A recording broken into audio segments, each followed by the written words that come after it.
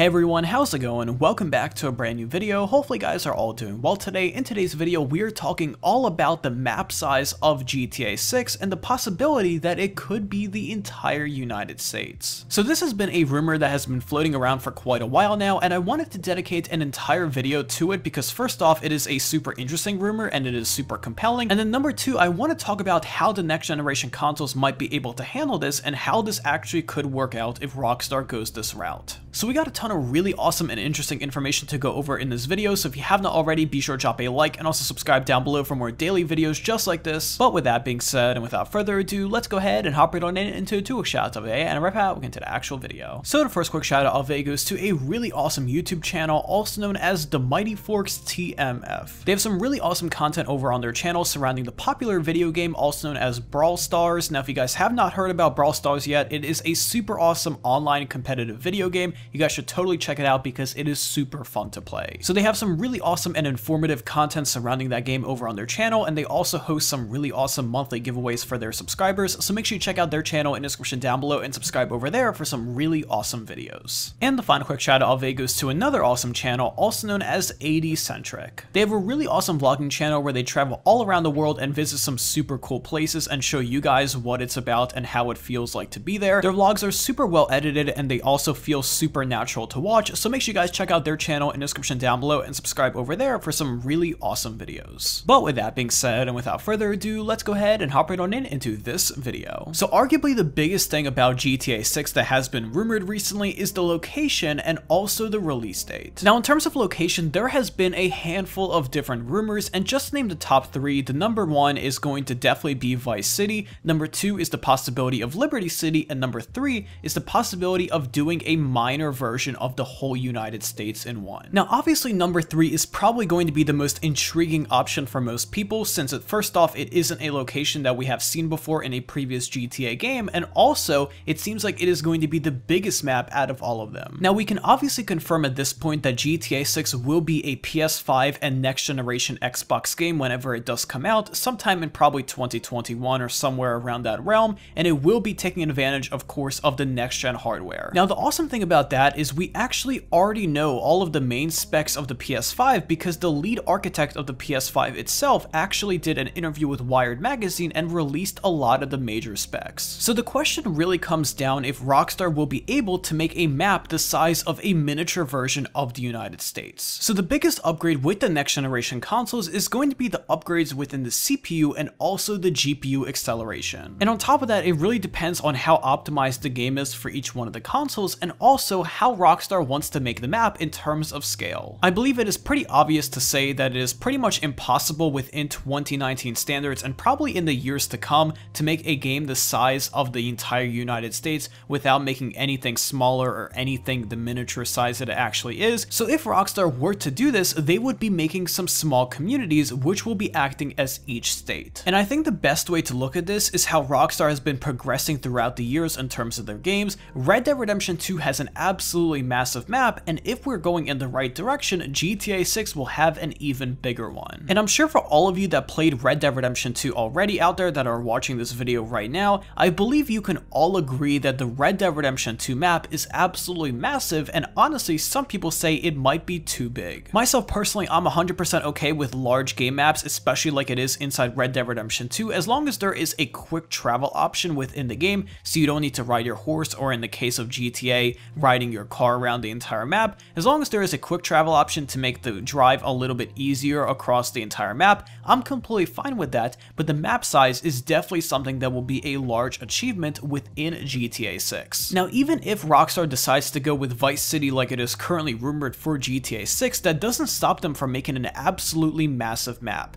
While the original GTA Vice City didn't have the biggest map ever, it could totally be even bigger because Rockstar can expand it and also make it up to the next generation standards, which the next generation consoles should be able to handle as long as the game is optimized properly. So I definitely want to hear from you guys in the comment section down below regarding this. If you had the three options I'm going to mention right now in terms of a GTA 6 setting, which one would you want to pick? Would you pick A, Vice City, B, Liberty City, or 3, a miniature version of the entire United States? Now until then, we don't have much information in terms of leaks or rumors surrounding the actual location of GTA GTA 6. The only rumor we have right now is Vice City, because people are saying that Rockstar is planning to return to it, according to insider sources, but again, we really don't have any confirmed information, so as of the moment when I'm recording this video, honestly, we really don't know. Now, for those of you that have been following the news of Red Dead Redemption 2 for years now, you will know that the map actually got leaked on a website about a couple years before the game even got announced, and nobody believed it, and we actually can look back at that image, and it was very, very accurate.